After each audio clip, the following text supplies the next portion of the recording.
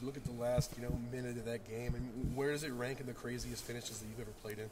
Oh, probably top 1 or top 2. I've never been anything like that, but as long as you live in the moment and take advantage of it, it was a fun moment. Now looking back on it right now, but it was stressful in the moment. But staying ready in those moments, and that's probably top 3 for me. I've never had anything like that, but you just got to be ready for everything. What are your nerves when the fumble happens and you got to go back on the field? There's no nerves on our side of the ball.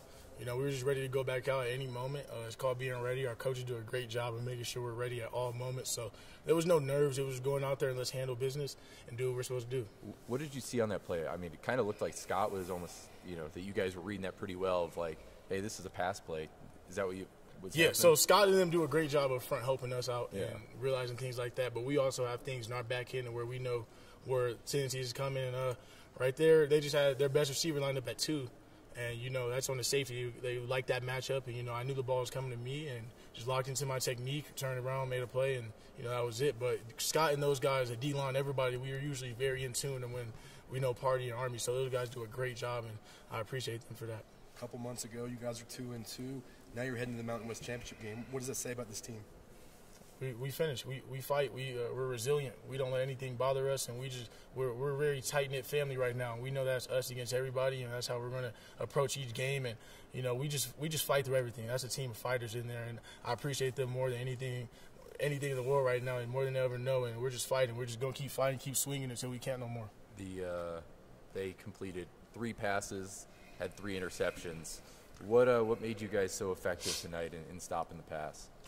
It's really comes down to those guys up front, winning first and second down, and then having them get in those type of situations where it's a little harder to convert. So those guys up front, those front 7 guys are doing a great job at killing the first down runs, killing the second down runs, and allowing us DBs to get into our profession, our technique now, and help them out. So, everybody played well tonight. Everybody played great together, and that's just what happens on those type of things. That's why you get those third downs like that. Everybody has to be in tune. Everybody has to play together. What did you think of Taylor Green tonight? Just another awesome, confident drive to take the lead. I love Taylor. He's growing. He's growing every week. He's growing as a man, as a player, and I'm just excited to see him continue to grow. I love watching the growth of him right now, just every week about how he handles his business. So, Taylor's stepping in that moment.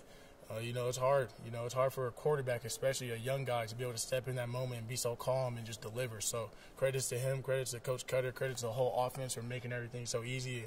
Yes, sir. How tough is it to play when it's just freezing like that? Of course it's going to be tough. You have to be mentally strong, but at the end of the day, you're here to do a job. You know what you signed up for when you play football. So you sign up for games like this, and you can't really just let that affect you. You have to come out, still act like you're not cold, and just get warmed up and continue to play and fight, because that's what we do at the end of the day. We're football players. We play in stuff like this. Sorry. Your senior year, for you personally, what does it mean to you to have a chance to end your career with the Mountain West Championship? That's one of the main reasons why I came back. Everything's going to plan right now. We still got to finish, but it's just great to see that everything that we worked so hard for be able to come into fruition, basically, and just come into real life. But we're not done yet. We just wanted this game to get us there. We know we're not done yet. We still have a mission to accomplish. So, what did it feel like for you with that last interception, knowing that pretty much sealed the game, secured the win?